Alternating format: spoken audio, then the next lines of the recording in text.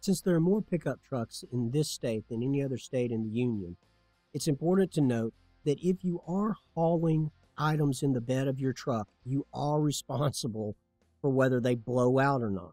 So if you put gravel or sand or leaves in the back of your truck, then you need to put a tarp over the top of it so it doesn't blow out. And the same is going to be true if you're hauling furniture in the bed of that truck. You are responsible for keeping that tied in and secured so that it doesn't fall in the road, causing a problem for other drivers on the road. Now, another role that your pickup may play is towing. And when it comes to towing in Texas, I just have 3 pieces of information about that. 1, your tow rope or chain or the tow bar can be no longer than 15 feet. Rule 2, you're supposed to tie a white rag on the rope. The rag must be at least 12 inches in width. And then finally, I recommend that if you are in the process of towing another vehicle, put your hazard lights on.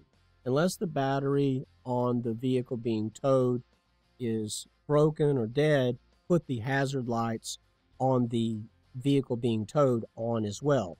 So if you're towing a vehicle, I think it's a great idea to put the hazard lights on your pickup and then also on the vehicle being towed. That way you warn everyone around you what's going on, why you're going so slow, and always drive in the right-hand lane when you are towing another vehicle, because you should be going incredibly slow, probably no faster than 25, maybe 30 miles an hour, no matter what road you're on.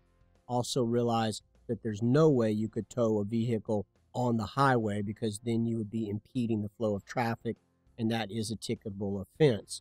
So there is such a thing as driving too slow on a highway.